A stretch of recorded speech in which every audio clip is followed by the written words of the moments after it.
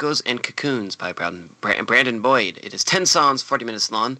Brandon Boyd, the frontman, lead singer of Incubus, one of my favorite rock bands, and band that we have reviewed many times on here. We did review the Diamond My Dryer single, which came out early this year, I would say. Yeah, like a month or two ago. Yeah, maybe like January or so, or early February. I don't know anymore. I don't know, man. I just work here. But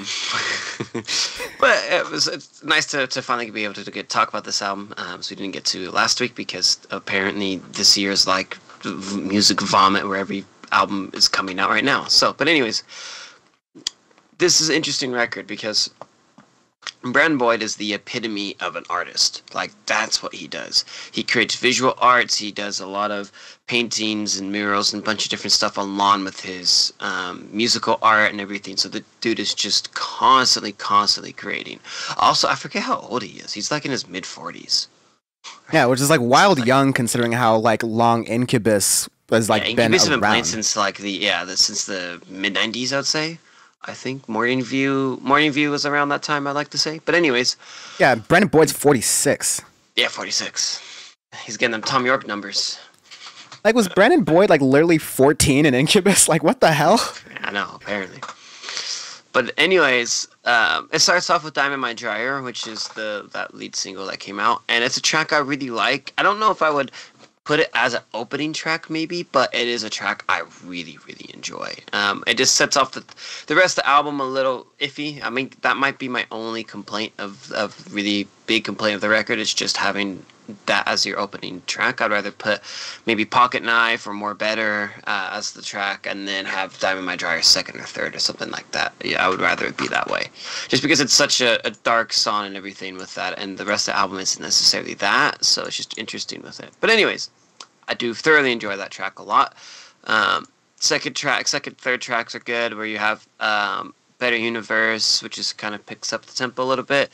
Then you have Pocket Knife, which is also onto that EP that was released earlier, which I do like as well. I really liked Better Universe. That line, did you read the book or did you only see the movie, or that kind of thing? Yeah. Like, it's and a lot of this record called me back to like the golden age of alternative music to me, like the 2000s. I think it's styled like that, but done largely in a new way. And Better Universe is one of those tracks. So I feel like this kind of thing, other than like this album that we're hearing it on, I feel like it would only come out in like 2000s, like on the end credits of some like 2000s movie about like adventure and friends finding their way. And like it feels like one of those kind of like alternative rock kind of things that was just super popular at that time. And this is a good recreation of that.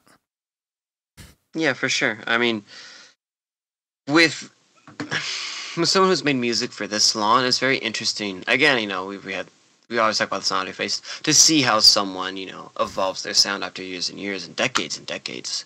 Even talk about Arcade Fire earlier on this with Brandon Boyd. It's great. Yeah, Better Universe is a great representation of like what you can do with a sound that is old, but you can still make it sound new. Like you could still incorporate different things into a record, and that's the epitome of this record.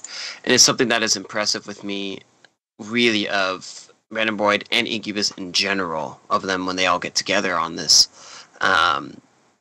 That they have been able to do something, like you had 8 come out, and then you had Trust Fall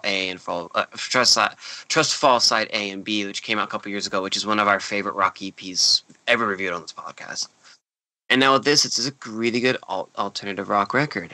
More in the middle of the record, you have 2 Months a Day, More Better, which I actually like More Better, Ad Infinitum, and those tracks in the middle I liked a lot too. It gets a little bit slow, if anything, kind of might be another critique.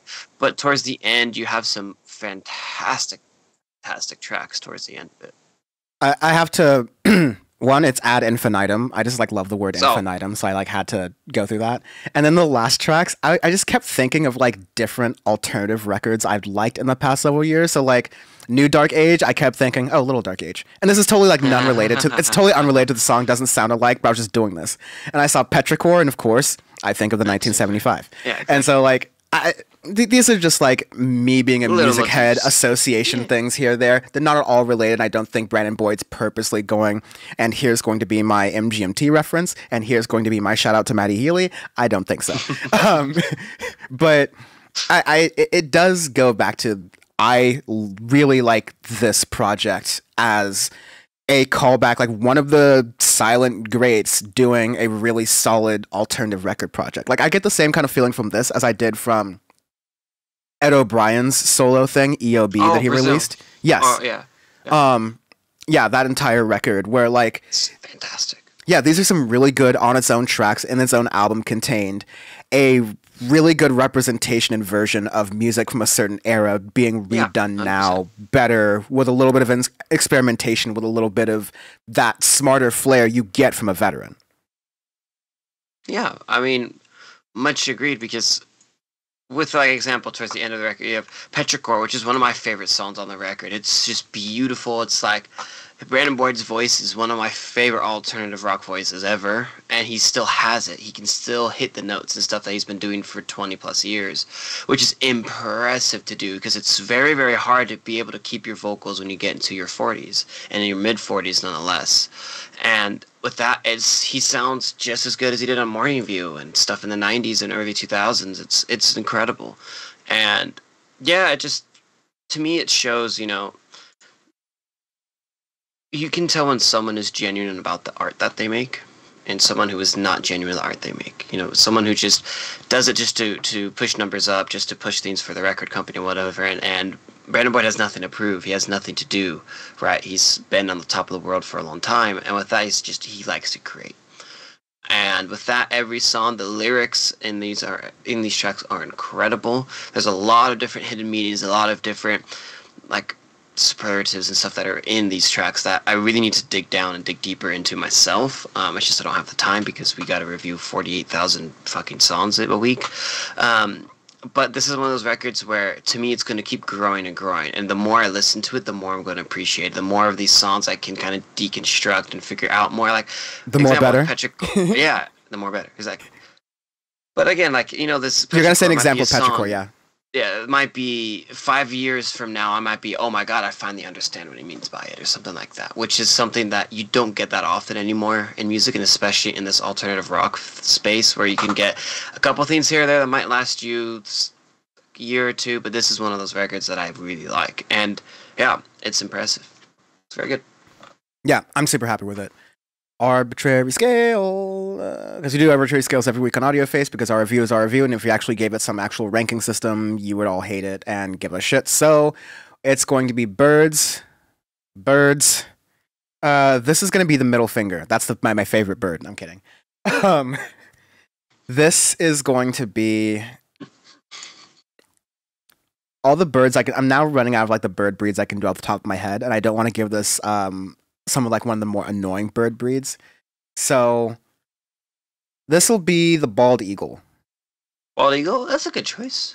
Yeah. A good choice. Endangered, a little old, but majestic. And when you see one, you stop and you go, damn, I really want to blow up a country in the Middle East right now. I want to go protect some oil fields. This is a burrowing owl. Wise owl, but it'll fuck you up if need be. I feel like we should get an animated movie about an owl soon. We haven't gotten one of those in a while. I would like an animated movie about an owl. I think I would enjoy that. Owls go hard. Owls go super hard. I've actually been around and held owls before, and they just stare at you, and you're like, are you going to kill me? And he's like, I don't know, step. Are you going to kill me? They just like tilt their head. It was like, fuck around to find out, and I'm like, all right, respect. That's my kind of bird.